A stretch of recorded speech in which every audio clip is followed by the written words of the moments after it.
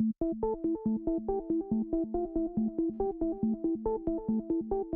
Vital Living Lab, which is hosted at RAF Leeming, is in collaboration with Newcastle University, and Newcastle University is looking at how we can support the RAF's journey to net zero.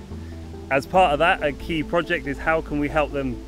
get off natural gas for heating, and one option for that is geothermal energy, and that's exactly what we're exploring here. We are providing our nimble system, which is an agile system which comes with nodes as well for deployment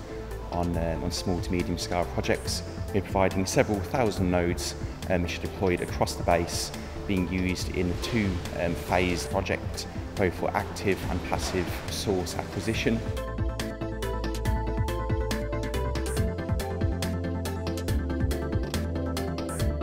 I think for this project is very much focusing on the science and the end result, and sort of looking at the bigger picture which we can build at the end of it, which is trying to help the RAF reach net zero by 2040. So bringing in different sciences, different equipment, and really trying to build this all together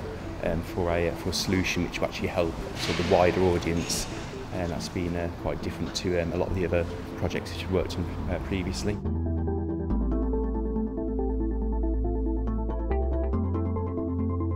So day to day we've been deploying, I think we've got up to about 3,500 nodes now across the entire base. So it's been myself, Mark and a team of students from Newcastle University who've been actually deploying all of these nodes. So a lot of walking, but it's been great of just getting a chance to basically deploy nodes across the entire area in a way that we just wouldn't be able to do using sort of traditional big broadband seismometers, so it's great to do it this way.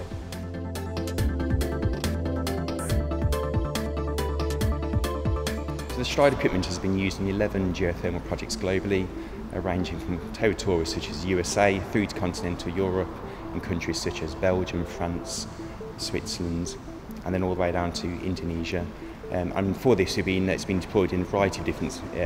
ways, from 2D surveys up to 3D, pseudo 3D and high density, trying to support the different phases of geothermal projects, ranging from regional 2Ds, where you're basically just scouting out for preferable areas for geothermal exploration, going down to more bespoke, smaller high density 3D surveys, looking at sort of pre-drill areas, trying to de-risk where the actual well target will be. And then moving on to the sort of post-drill, looking at production phase, where we're trying to monitor for seismicity, either natural or induced in the subsurface. The hope by the end of the project is that what we'll have is an image of the rocks beneath the ground, and where we might be able to identify targets to drill to in the future. The ultimate goal is to establish if geothermal is a viable option for decarbonising the heating at RAF Leeming, and then to look at the best options for that, whether it's the locations on this base or the locations in other places around the UK. And then we want to be able to export the process and the approaches that we've taken to other similar areas, such as other urban areas.